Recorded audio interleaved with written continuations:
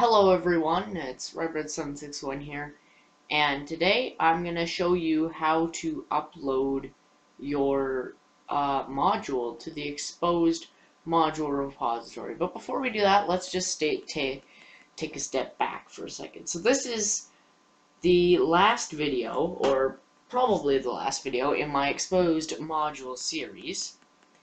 And so let's first explain what we did so far. So we decided we wanted to make an Xposed module. We knew what we wanted to do with it.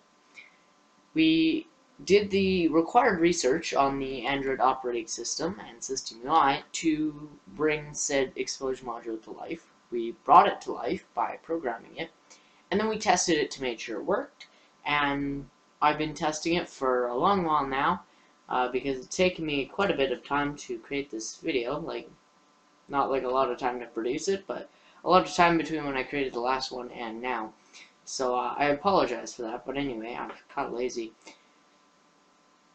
So yeah, we need to put this up on the Xposed module repository. Now, why are we putting it on this as opposed to, say, Google Play? Well, Xposed modules are just Android apps, and you can do them.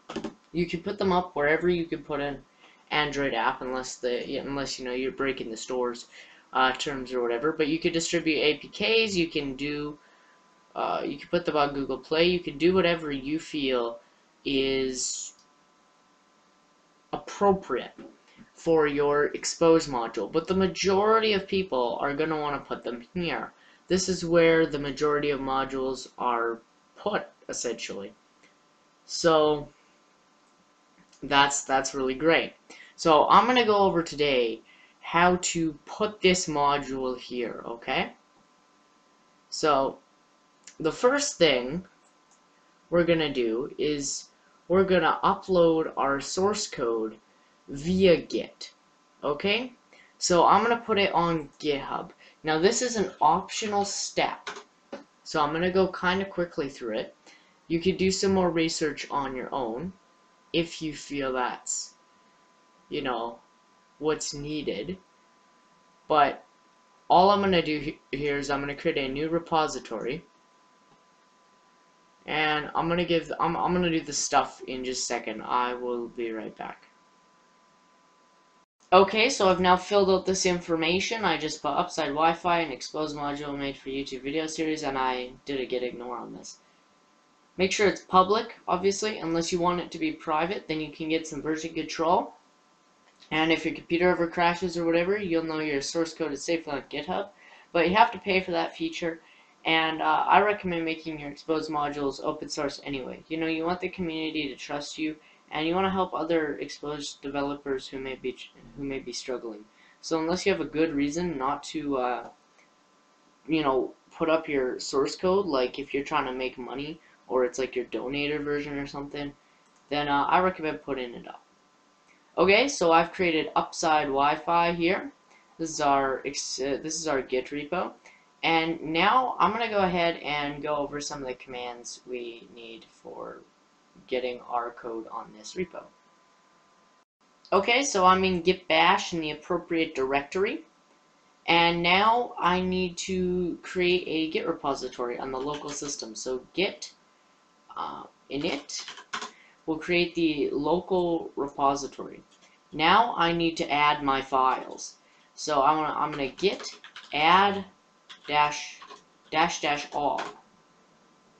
That's gonna add all my files. Now if I type git status, we can see that all these new files are ready to be committed.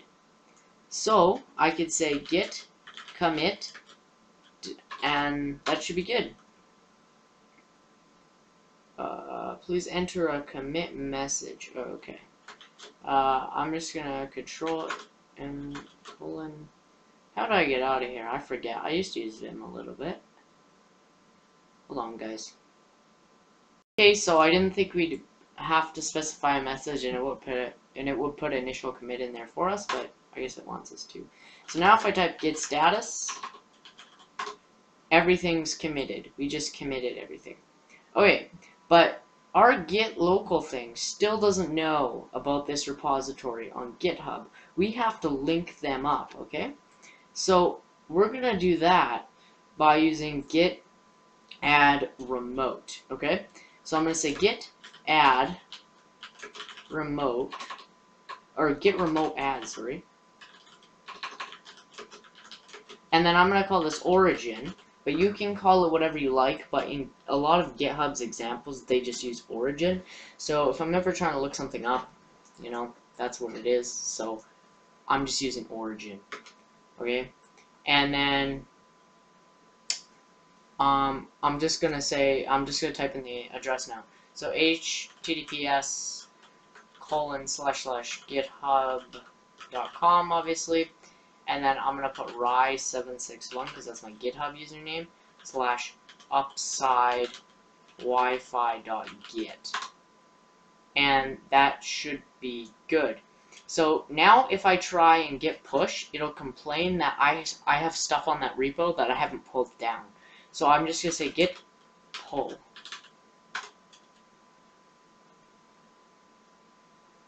And set it counted objects 4, total 4.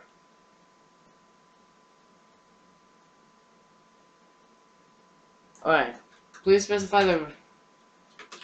So I'm gonna pull from master.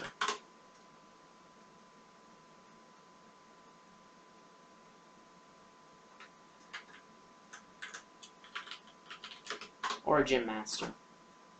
There we go. So that's merged our stuff. Now if I go to git status, I don't think we'll learn anything new. No. But now I can git push origin master. And it's going to ask me what my username is. So ry761. It's going to ask me what my password is. You guys can't know that. And it's just going to push our stuff up onto the repo.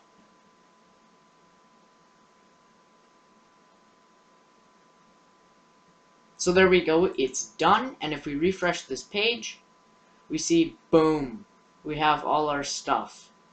So all our stuff is here, all our source code and everything. So if we need to access it on another computer, or we want other developers to be able to use it for reference, or just see like what we did, you know, to make sure we're not doing anything fishy in our source code, then, you know, you can see that now. So we have this GitHub repo, and now everyone can go see our code. They can even fork it themselves, so if they want to make some changes, and then they can pull request back to you, or they can create an entire fork of your Xposed module if they want. So yeah, I highly recommend GitHub. It's just really good for putting up your source code, because it's really convenient when you come to someone's GitHub repo, and now you don't have to worry about downloading source code and whatever. You could just go in here and, oh, okay, oh, they did this, oh, they did a set rotation, okay, cool. So if you're trying to like figure out how to do something, it's really useful and just nice for people who just want to take a quick look at your code. So anyway, now that we've got that, we need to log into here with our XDA developers account. And it's going to ask me, do I want to trust this site? And I'm going to say confirm.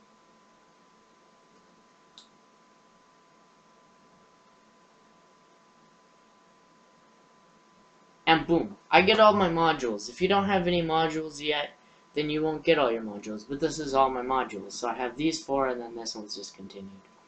So now we want to go to upload new module. Okay, so I can start here. I'm going to start with upside Wi-Fi, then my package name. So a good way to find your package name is just look at the top of your thing. Rybread761.upside Wi-Fi. And I have these ones here, so I'm just going to go like this.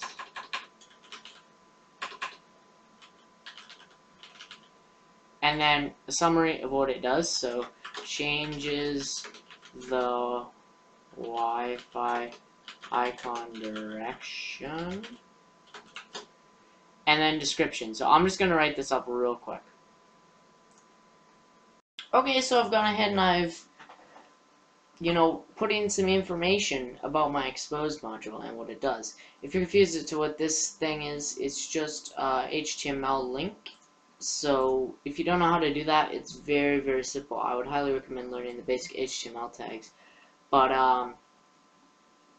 you know, if you don't know how to do that, that doesn't matter. For the majority of modules, you won't have to do that. That's just linked in my YouTube playlist for this series. So if people want to follow along and see how this module is made, they can do that. So, but we've got a small problem. So our support slash discussion URL, we don't have one of those, okay? And this is something that I find really annoying.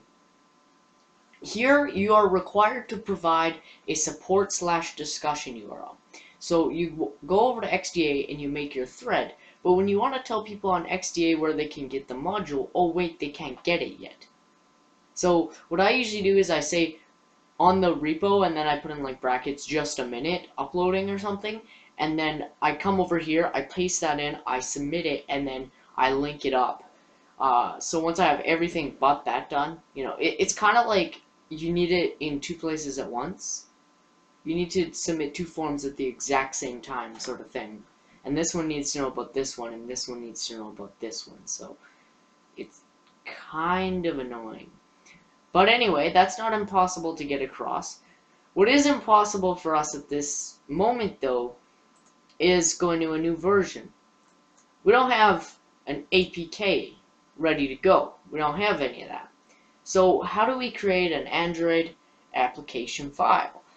So, or an Android package. So basically, doing this is real simple.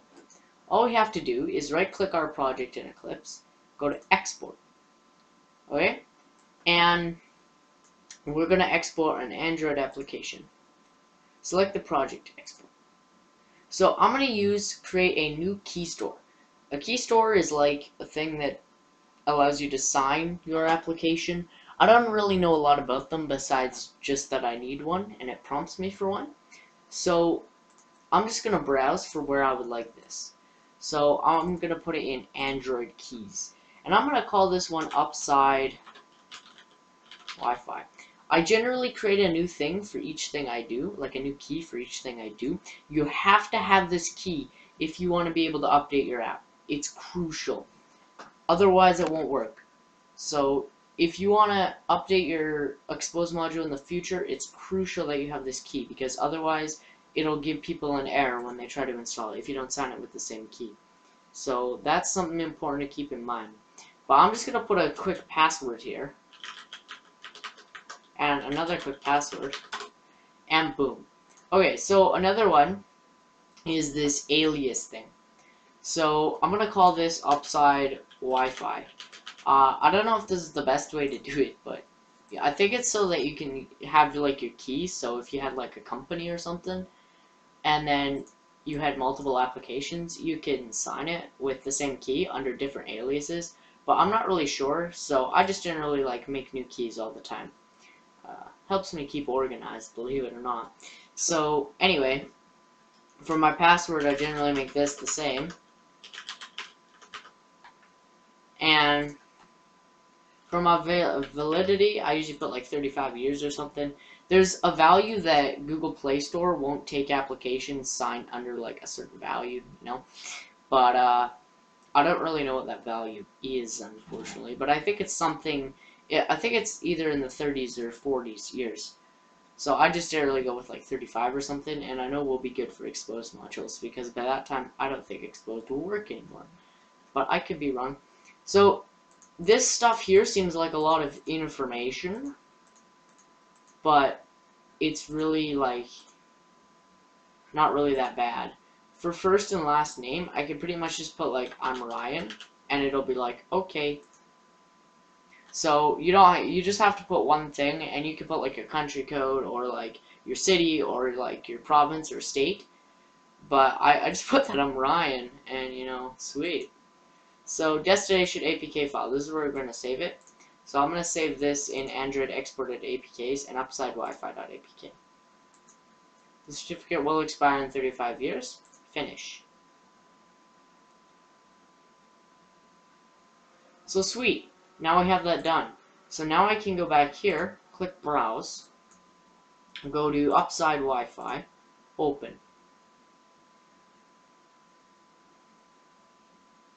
It will fill this stuff out for you based on the information in your Android manifest. So when you update it and you want to change the version, that's what you have to do. This is if you have betas or experimental versions of your modules. This is a useful feature to tell people, what they're updating for. This is a really good system. Like this whole Xposed repo thing, it's pretty good. The branch has been replaced by release type. So the changes, we don't really have any changes. So that's good. So now what we have to do is we have to go over to XDA developers real quick, because the last thing to do is create our thread on XDA. So they now have an Xposed framework modules thing, and I'm just going to create a new thread. I'm going to fill out some information here, and I'll be right back.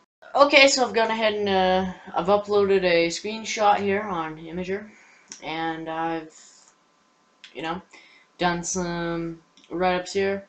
Just a simple, thing. I'm just going to say get it on the